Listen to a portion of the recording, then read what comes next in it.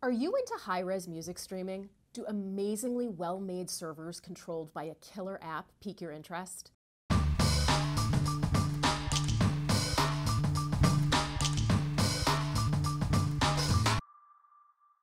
Welcome to our two-part introduction to Aurender streaming music servers.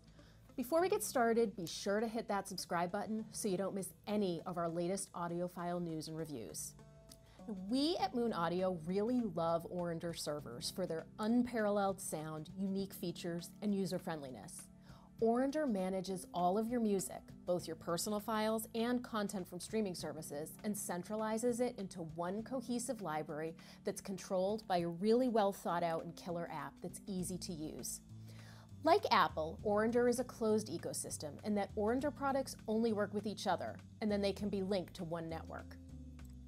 Aurenders come in many flavors and functionalities and price points, ranging from about $2,700 all the way up to $22,000.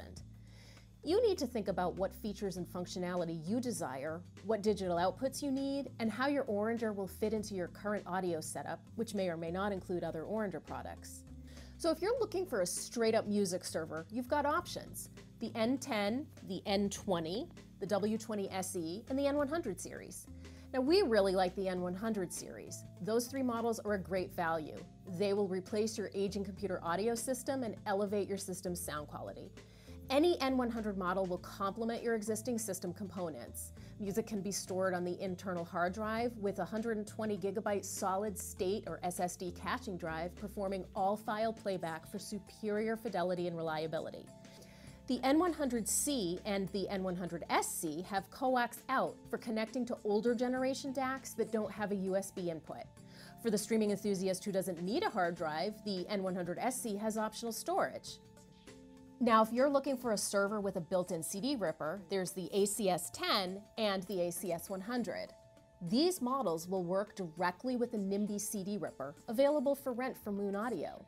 With these Aurenders, you will use a separate app for ripping in addition to the Aurender Conductor app for controlling your music library. The ACS10 can work as a sort of network hub and server and CD ripper, and then other Aurender units throughout your home can use and play the music stored on the ACS10. It can also be used as a music player and streamer by itself. It's got huge internal storage capacity and a lot of bells and whistles. The ACS100 is a great option for people who already own an Aurender, but they need a CD ripper. It's basically a budget version of the ACS10, and it doesn't include internal storage.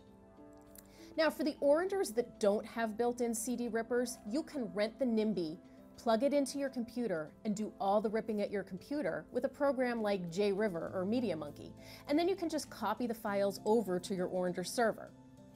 Now, most Aurenders do come with internal storage. However, with high-res music streaming gaining popularity as the predominant source of music among some audiophiles, the need for HDD storage is diminished.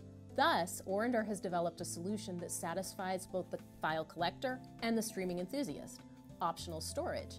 The N100SC, the ACS100, and the N20 feature user-installable storage via a rear panel drawer that can accommodate an HDD or an SSD drive. Now, drives aren't cheap. Well, SSD drives aren't, but it does give you some flexibility, as well as unlimited storage potential. You could create one drive per music genre and swap them out as desired. Now, for a server with a built-in DAC, you've got the A10 and the A100. The A100 is the more cost-effective option with 2 terabytes of storage and RCA analog outputs.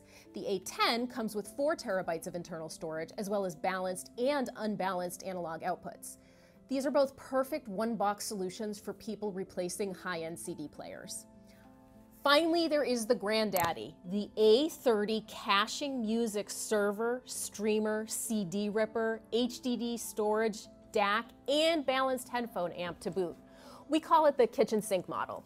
Now, this isn't a server that does many things just okay. It excels at all of them.